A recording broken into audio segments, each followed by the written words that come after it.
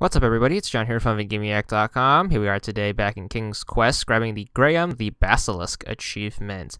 This is done in Chapter 1, A Night to Remember. Once you get to the tournament, you are going to have to find your way across the river.